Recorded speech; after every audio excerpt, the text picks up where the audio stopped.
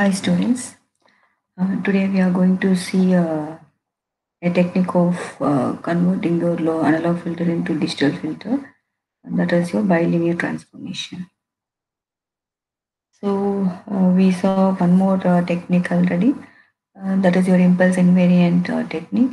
So the important characteristics while you converting your analog filter, stable analog filter to a stable digital filter is you have to make sure that the left half of your S plane, the poles which lie in the left half of the S plane should be mapped inside the unit circle of the Z plane. So by keeping that part in the mind, we'll be going for the second technique, that is your bilinear transformation. An impulse invariant technique, the toughest part is after getting your H of S, that is after getting your H of S from the problem, you have to fit into any one of the three statement here.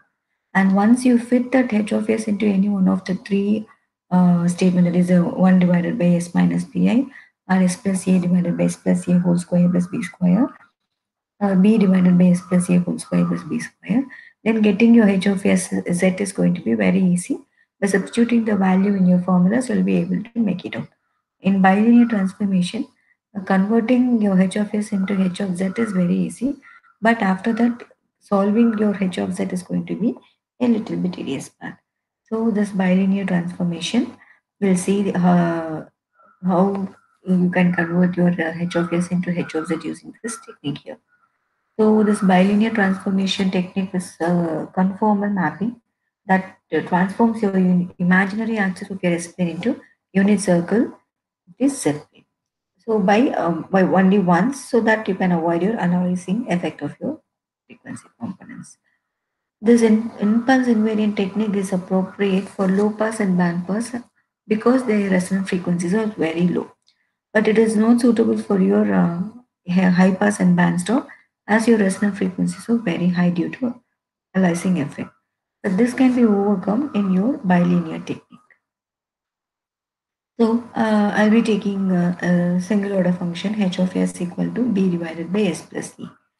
Now this h of s can be written as y of s divided by s of s, so that b divided by s plus e. I'll be getting your equation as cross multiplying it out.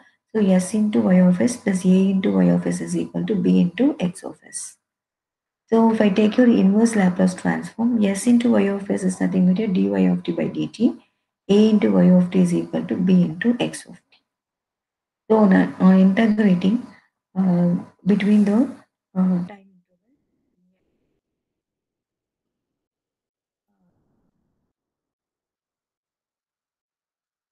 interval nt to n minus 1 of t. So n minus 1 of t to nt.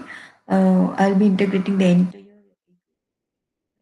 So this can be written as integral n minus 1t to nt dy of t dt plus a into integral n minus 1t into nt y of t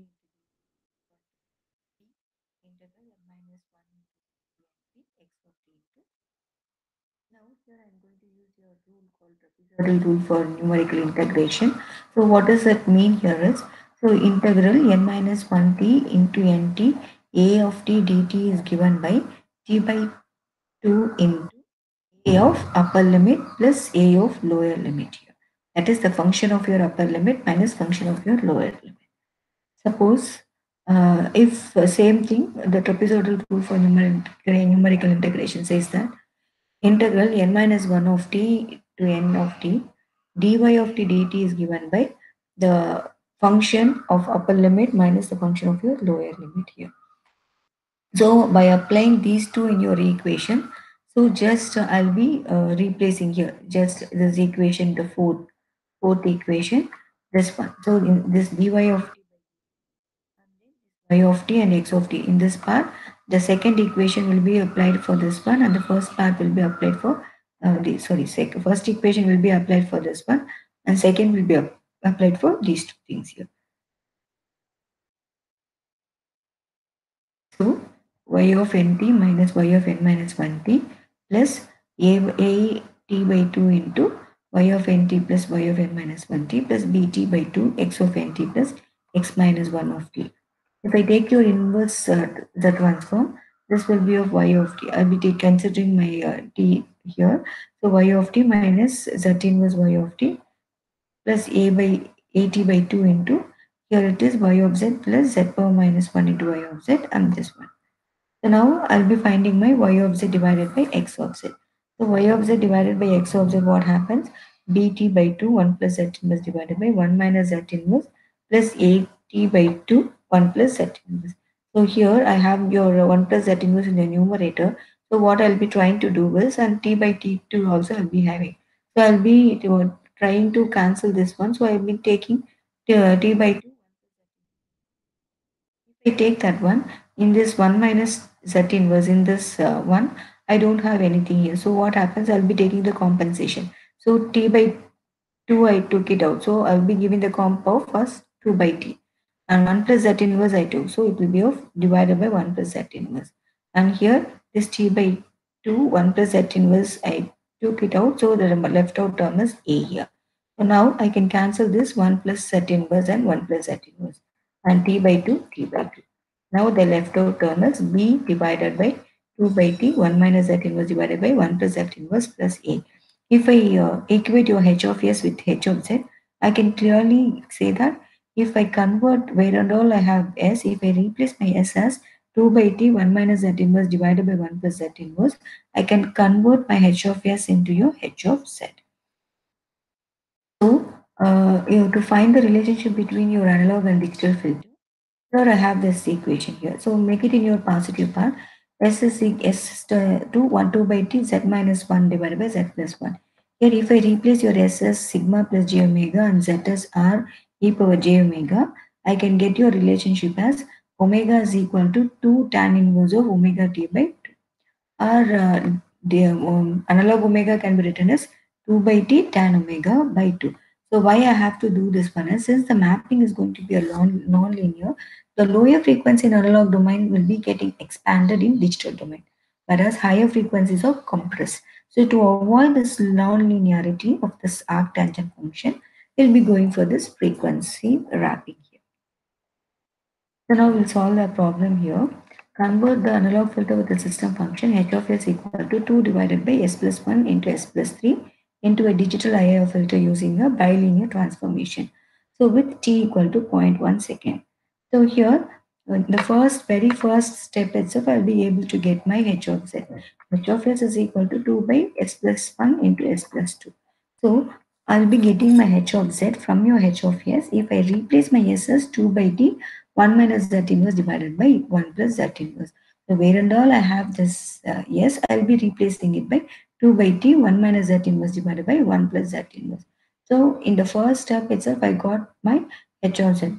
But the thing is, you have to get your h of z such that the denominator of your h of z, first term of your denominator, should be 1. So I have to simplify this one. So simplification takes a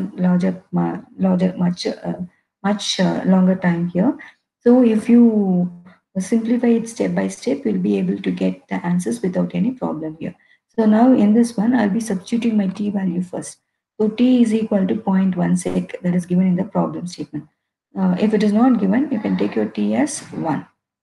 So t is equal to 1.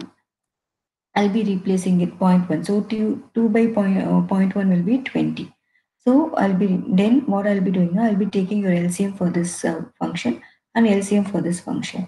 So now what happens here is, I can take it out as 20 1 minus z inverse plus 1 into 1 plus z inverse. And I took the LCM for this one. Now denominator will be numerator. So by making that rule, 1 plus z inverse into 1 plus z inverse, that 1 plus z inverse whole square, I'll be making it to a numerator. So denominator will be numerator. Now I'll try to remove this bracket, and I'll be trying to remove this bracket in the next step. So 20 minus 20 z inverse plus 1 plus z inverse. Again 20 minus 20 z inverse plus 3 plus z inverse. Right now, I'll be simplifying this one as 21 minus 19 z inverse. And here it is 23 minus 17 z inverse. Now multiply. The next step is to multiply your equations here. So that I'll be able to get this one. So multiplying this denominator, I'll be able to get this equation here. Now, the main thing is your denominator. So to get that one, I'll be taking this 483 common. So now 2 divided by 483 will be performed, so that it's 0.0041 1 plus z inverse whole square divided by 1 minus 1.644 z inverse plus 0.669 z inverse z power minus 2. So as I take this 1 4 to 483 commonly out, I'll be dividing each and every coefficient here, so that I'll be getting this one. So always in your IIR filter, the denominator of your h of z, first term of the denominator should be 1 here, right? So this is your h of z. Next, to convert the analog filter with the system function h of is equal to s plus zero point 0.5 divided by s plus zero point 0.5 whole square plus 16 into a digital IIR filter using a bilinear transformation. But here they have given the digital filter have a resonant frequency of pi by 2. So we'll be going for the pre-wrapping here, right? So before that, I can have the generalized form of your h of s as s plus zero point 0.5 divided by s plus zero point 0.5 whole square plus your omega. So I'll be taking your analog omega c cutoff frequency as 4. So here the sampling time period is going to be t, right? So I'll be finding the time period t. So omega is equal to 2 by t tan omega by 2. So you have your analog omega as 4. They have given you digital omega as pi by 2. Uh, um, Calculated in a radian mode. So you can find this t value. So t can be obtained by 2 by omega c tan omega by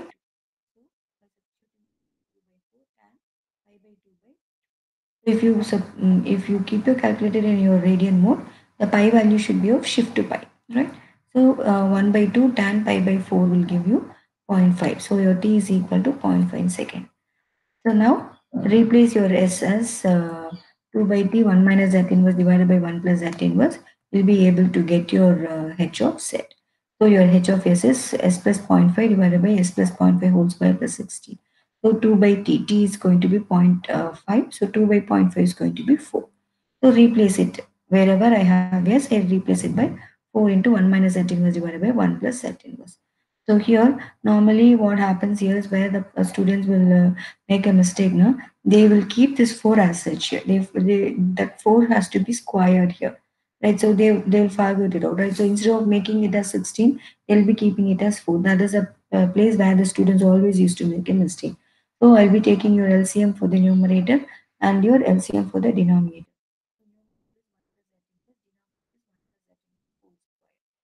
So 4 into 1 minus z inverse plus 0.5 1 plus z inverse. And then here for the whole one, I'll be taking this whole square. Now I'll be cancelling this denominator. And this left out term 1 plus z inverse is left out. So I'll be taking into a numerator because denominator will be numerator.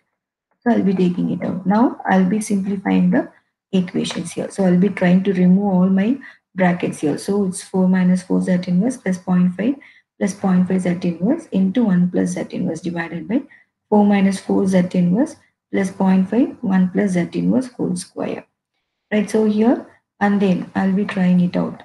4.5 plus minus 3.5 z power minus 1 whole square. So now a minus b whole square, a plus b whole square formula has been applied. And then I solve this one to get it out as 36.25 plus zero point 0.5 z inverse plus 0.28.25 z power minus 2. So now, as I said earlier, in your IIR filter, in the denominator of your h of z, the first term should be 1. So I'll be taking your 36.25 commonly out. If I take your 36.25 commonly out, it will become 1, and zero point 0.5 divided by 36.5 is 0.01, 1.3, 0.0138. 28.25 divided by 36.25 is 0.7793 z power minus 2. And here 1 divided by 36.5 is nothing but 0.027. So in the numerator, you don't need to worry much about it. Only in the denominator, the first term should be 1. So now my h of s has been converted to your h of z. So in the bilinear transformation, in the very first step, you can convert your h of s into h of z. But solving that expression takes a little bit time. So for further clarifications, log into penload.blogspot.com. Thank you guys. We'll see it in the next presentation.